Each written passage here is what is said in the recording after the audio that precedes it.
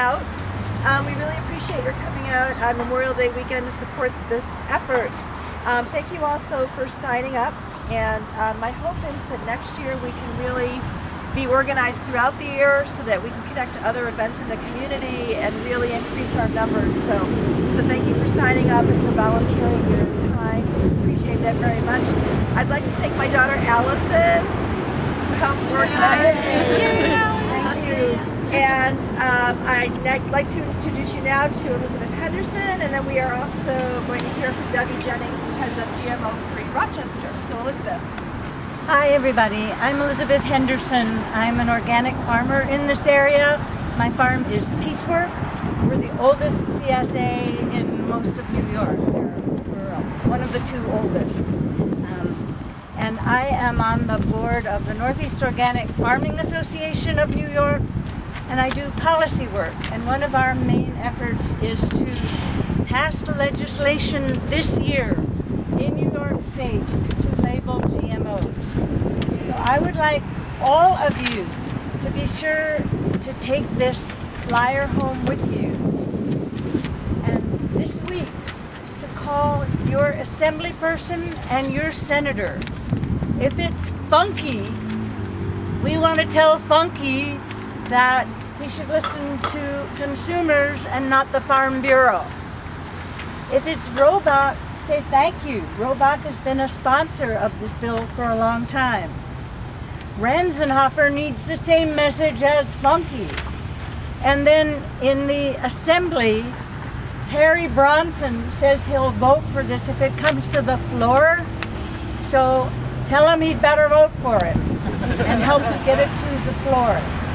David Gant hasn't said anything, so we don't know where he stands one way or the other. Mark Johns is signed on, so if he's your representative, say thank you. Peter Lawrence, Morelli, and No Jay haven't said anything. Morelli says he'll vote if it comes to the floor, that he'll vote for it, but he really needs a good, heavy push from people. So if Morelli is your representative, and he's a big Democrat around here, he should be one of the sponsors of this bill. And the way it stands right now is we actually have enough votes in both the Assembly and the Senate to pass this GMO labeling bill in New York State. The leadership is not bringing it to the floor for a vote because a lot of there are something like, we figure 10 of the people who've said they'll vote for it who really don't want to have to vote at all. They don't want to be seen voting against it, so they'd rather not vote. So we are trying to push the leadership to bring this bill for a vote to the floor in the next 3 weeks, and then it's the end of the session. So I'm going to ask you all, if you have anybody that you can give these leaflets to. One explains all the details of the GMO labeling bill, and the other is a list Does everyone have one, or can you pass these out? Sure. All right. And the other is a list of the representatives in this area with their phone numbers. So please help us make your phone call this week. Yeah. Echo what Liz was saying. The most important thing is to get the labeling through, and we're close. Connecticut's passed a bill, but it has trigger clauses in it, so it can't go into effect until there's 5 states. Maine's passed a bill, it's the same thing. Vermont has passed a bill, no trigger clauses, are being sued by Monsanto and the Farm Bureau. And Rhode Island has a bill. I've been in Providence and Albany. We're doing good, and I don't know, we're at the cusp in the New York bill. And I'm not sure if this one will have trigger clauses or not, or if it'll be a full-on bill like Vermont. Do you know? It does not have a trigger. Okay. It would be just so wonderful if we could do this, and that's the only way we can change it. You've got to get one step. You have to interact with the legislative people. We're their constituents.